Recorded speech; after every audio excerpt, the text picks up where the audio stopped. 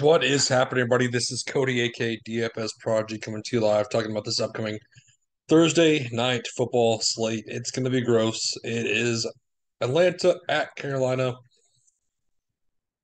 I don't even know what to think. This is just it's bad. It's as bad as the Broncos playing on prime time. But we have football. We have money to be made. You know the spill. I mean, it is what it is. At least we have football. Um, so I'm leaning towards the Falcons in this spot. That's where I'm kind of leaning, but we'll dig into it. Before we begin, though, hit the like button for me. Definitely subscribe.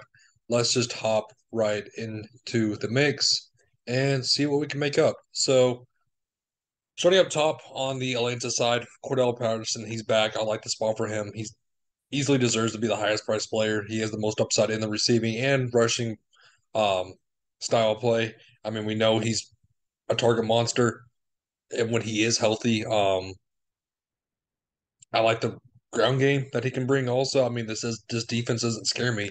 It's Carolina. I mean, it just doesn't scare me whatsoever. Marcus Mariota, Hawaii Thunder. We know he has upside. We've seen him play this Carolina team before and look good. I mean, as you can tell, he looked good on the ground when he played this Carolina team already in week 8. Um, I like the spot. I like the spot a ton. Drake out, Drake London. I can see it. I can see you liking it, but I kind of rather go to the pass catchers on the Panthers. I know that's scary to say, but I just like the ground game with this Atlanta team. Kyle Pitts, 7,000. He looked good against Carolina. This was his breakout game, so the ownership will be high on him once again in this matchup, but I do like him at 7,000. I like Tyler Algier at 6'2". He's still seeing run, even with Cordell Patterson back. Um, he's kind of just a GBP dart throw. And then not really getting to Zacchaeus. I'm not really getting to the Falcons defense. I'm not getting to Huntley. Koo at 4-2. I'm not sure that just go elsewhere. So I'm kind of leaning towards going to the possible Kyle Pitts captain and then locking and loading with my two studs, and that leaves me with 5,000 left over. But we'll see how we can play this out. On the Carolina side, Baker Mayfield is the highest priced option along with PJ Walker, and you have Sam Darnold. So it's the three quarterbacks all priced up. Um, PJ Walker starting. We know he has the ground game to do well.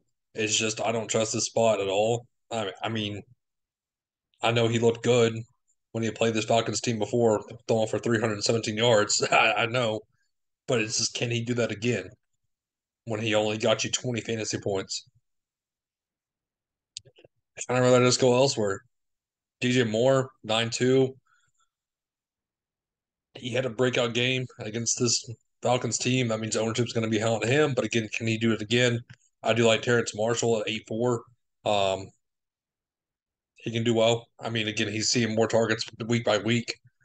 And then Foreman, 7-8. He had the breakout game also against Atlanta. I mean, the problem with this game is that we've seen this before, and that means that people are going to flock to who had the big game last time. I don't know if that's gonna. I don't know that's how it's going to play out again. That's the problem.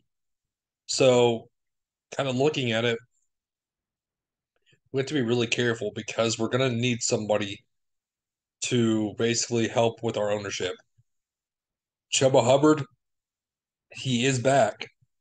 So he could go into the role of cutting into Dante Foreman's. So a 5'8", I do like that. I do like that price tag. So the thing is, are you going to go heavy with the Falcons again, or are we going to go heavy with Carolina? Because, like I said, we saw this game before where this is a shootout and defenses didn't matter. So that's why it's kind of troubling in my mind how we're going to go about the slate because people are going to flock to, like I said, whoever has the highest ownership or whoever had the better game last game.